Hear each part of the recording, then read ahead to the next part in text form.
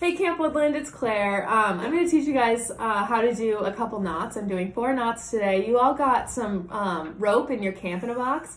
Unfortunately, I don't have rope here with me, so I'm using a shoelace, which is also a great method of tying your knots as well. So the first one I'm going to do is a slip knot. What's fun about slip knots is, so you twist your rope, and then you pull an end through the rope. And then when you pull again, it slips away.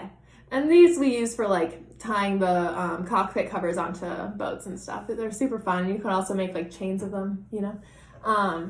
So the next one I'm gonna do is, I'll do a figure 8 knot. I like this knot because it has a story with it.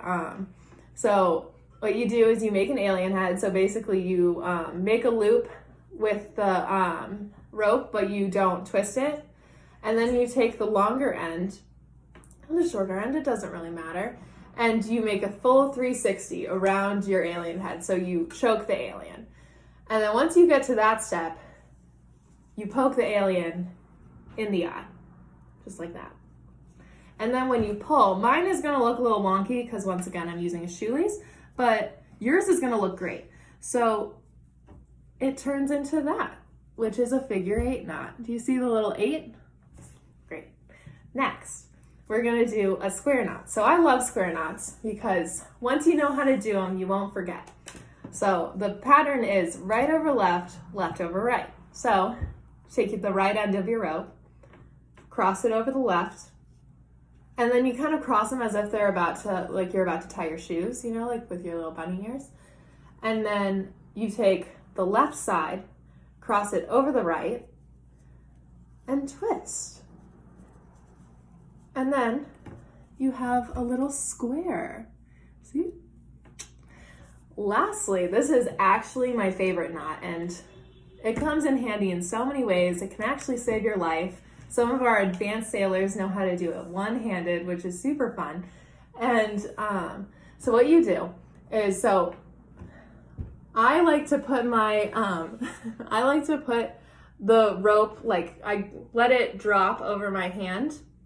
And then with my other hand, I turn my wrist away from me like this, and I take my rope and then I twist it so that it makes a little loop like that. And then what I do, so this one also has a little story. So this is the bunny, this end of the rope. It's the end that's like drooping down past your hand. So the bunny goes up the hole that you just made. So like that. And then it goes, so the part of the rope that's like drooping over the like the other side of your hand, that's the tree. So the bunny goes up the hole and then around the tree and then back through the hole. And then when you pull the bunny and you pull the tree, and it should create a bowline. And if you know, so what you know if you've made a bowline is bowlines tend to go around things. So it can go around your body, it can go around the, like, I don't know, we use them to put them on the main sheet to hold the main sheet onto the boat, things like that. So they come in a lot of a lot of different situations, and they'll never break. That's the one knot that will never ever break.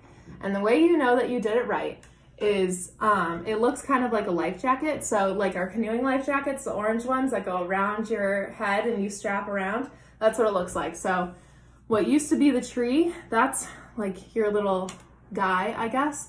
And then I don't know if you can see it. There's like a little part that goes around that tree, and then there's a part that goes across it, and that's a bowline. So those are my 4 knots. I hope you enjoyed, hope you had fun. Keep exploring your Camp in a Box, and we can't just wait to see you in 2021.